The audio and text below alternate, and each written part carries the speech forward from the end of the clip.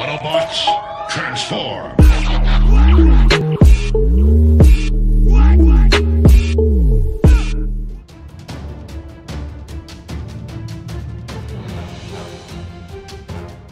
Hello everybody, welcome to George Reviews. I am the 80s Transformer fan. Today I'm reviewing Hasbro's G.I. Joe Classified series. This is my second review on the G.I. Joe Classified series, and this particular figure is designated number 4.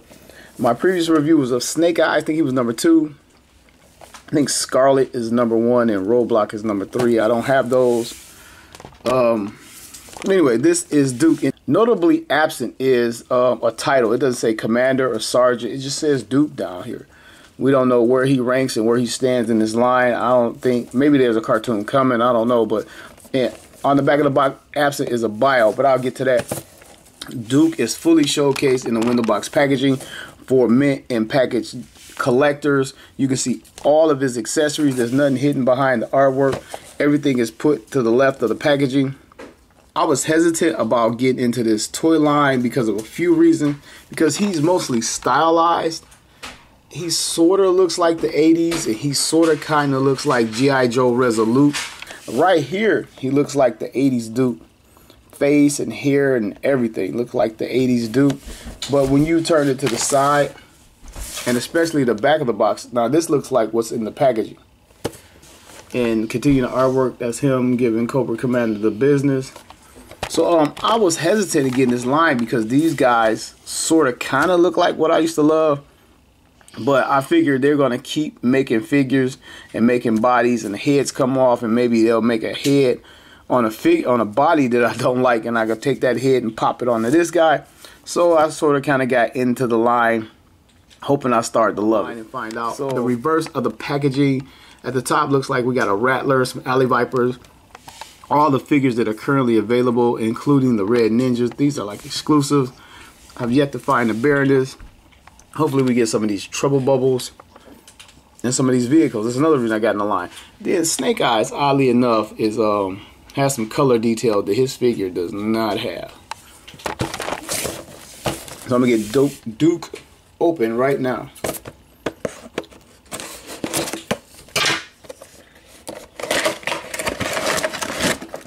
Inside, there's nothing further in the packaging but this little warning label. No little bio card, nothing like that I'm aware of. You know what? Let me. So there are no tie downs on these figures, which I love. I don't understand. Hasbro will do it to some figures, and some figures they won't. So Duke comes right out of the packaging. His backpack, his rifle, his handgun, and this thing. Maybe we'll find out together. Oh, there's some type of binoculars. They are binoculars, I believe. You look into this side, and this is the side you see. So these are binoculars. So pretty much what he came with in the 80s. And that's kind of why I'm involved. I was a huge G.I. Joe fan in the 80s, and I was trying to get some of that nostalgia back now with this line.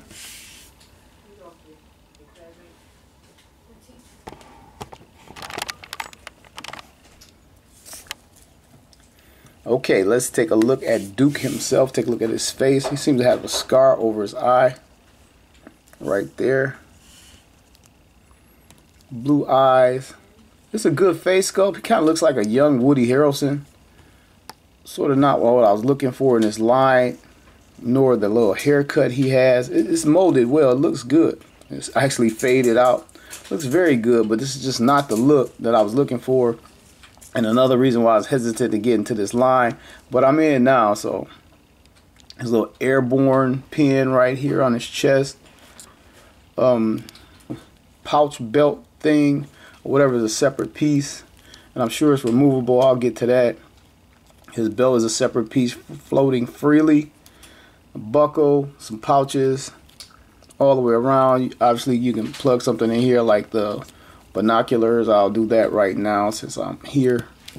And that goes right there. You see the pockets on the back of his pants, pockets on the sides, his knee armor, shin guard armor. He's wearing brown boots. I love that. I like that a lot. A lot of detail in everything on the figure. You know what I don't like? I see immediately this forearm piece. This is the exact same yellow mustard plastic as his shirt, and they painted over it. I don't like that. They should have used the same skin tone from his face on his forearm and painted everything else, because they still had the paint. You know, they should have did that differently. And normally Hasbro is good for doing it that way, and I always give them a lot of props for that, for using the skin tone where they need to. But right here they painted over the existing yellow or beige.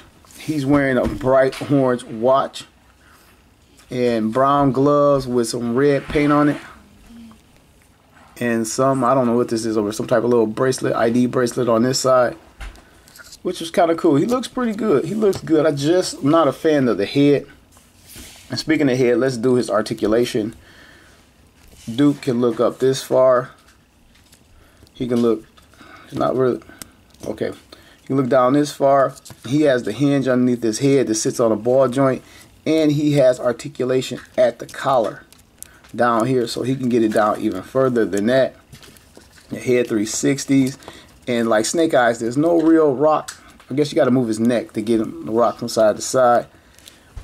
His arms up this far, and his arm, some of these joints in these figures are very tight. You can rotate him 360 at that shoulder. He has the bicep swivel, goes all the way around for you, and his elbow is double hinge. You can get over a 90-degree bend out of it. Coming to his wrist, it 360s, and it has the top hinge to swivel up and down, which is very cool.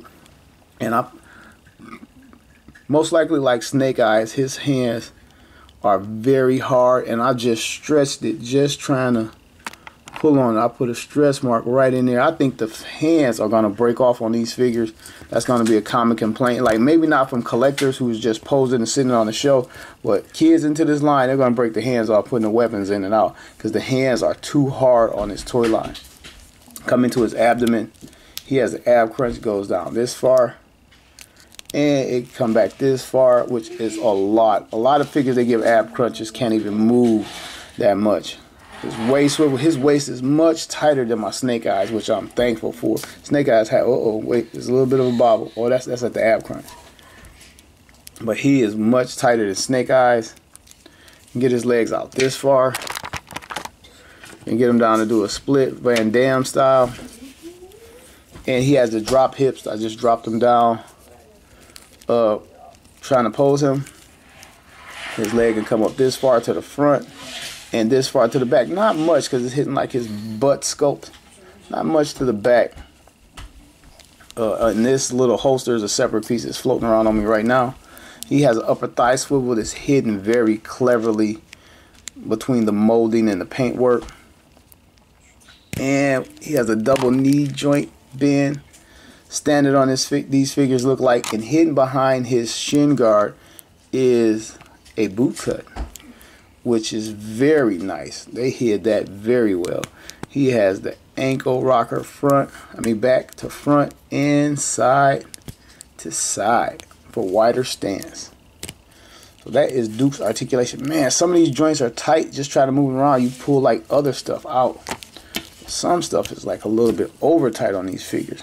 But I guess by being army figures, they're meant to have a lot of play wear and have some resistance over time before they wear out and go super loose. But it makes you pull on the other joints even harder, just trying to articulate one part versus another. So let's take a look at that backpack. I don't know why they make these backpacks so hard and so solid like the old school days. They could have hollowed all of this out, man, because it makes these figures very back heavy. And speaking of back heavy, let's get this into his back. And it actually holds on better than Snake Eyes. So that is Duke with his backpack with a shovel, 2 cantinas, and some molded in detail. And it looks pretty good. Looks pretty dang on good. Right now, let's take a look at his little Glock. Has this gray molded plastic with a little gold paint on it. Put that in his holster for right now. If it'll go in there. Okay, it goes in there. Had trouble with Snake Eyes knife. And take his AR laser power. Look, it's got to be some type of laser gun, because it's got this blue paint that's not done all that great. And for my money, they didn't need that. Man, I don't know if it, like I say, I don't know if there's a cartoon coming and they're going to explain all this. But anyway, see if I can get it. His super tight fitting hand. And he has the trigger finger, so you can put the finger on the trigger and bam, it is on the trigger. Perfect. Perfect. And see if you can hold it with 2 hands. Why not? Man, I hate the fit of these hands. They make it so tight. And there we go. He's bending a little bit. You can see if it's bent. Let me try to move that hand a little bit. I don't know if it's naturally bent or I bent it trying to put the hand on there. But he can carry everything at once with no problem. He's not as back heavy as Snake Eyes. Obviously, his backpack is not as thick. Here's Snake Eyes' backpack. It is very thick, very heavy. Just to show you real quick, because I just reviewed Snake Eyes. But yeah, man, his accessories work a little bit better. I mean, he has less, or it's less going on. Let's try his other gun. And I think it's meant to just slide into this hand. Oh no, he has the hands are the same. Everybody has the exact same posing on the hands. Which brings me to another question. Why would they not give us interchangeable hands? Because the hands do pop out. Let me show that real quick. Hands do pop out, but no interchangeable hands. Maybe a weapons pack down the line, or different figures will allow you to miss and match and go back and alter current figures, or previous figures I should say. So he can hold all the weapons at one time. Let's see if he can store his rifle. I don't think he can store his rifle. Snake Eyes had a little thing on the side of his backpack that what about holding his binoculars? I don't even see how this is going to work at all. Maybe if I guess like this. I don't know, he's sort of covering up the lens, but I don't even want to squeeze it into his hand and maybe break it. As far as his gun, I don't think he has storage for it, or I'm just not seeing it. I mean, you can put it right there. And there we go. But now, like I spoke on articulation, and I always say with any action figure that has multiple points of articulation, articulation is only as good as the pose that you can get the figure into. So let's see what we can get Duke into.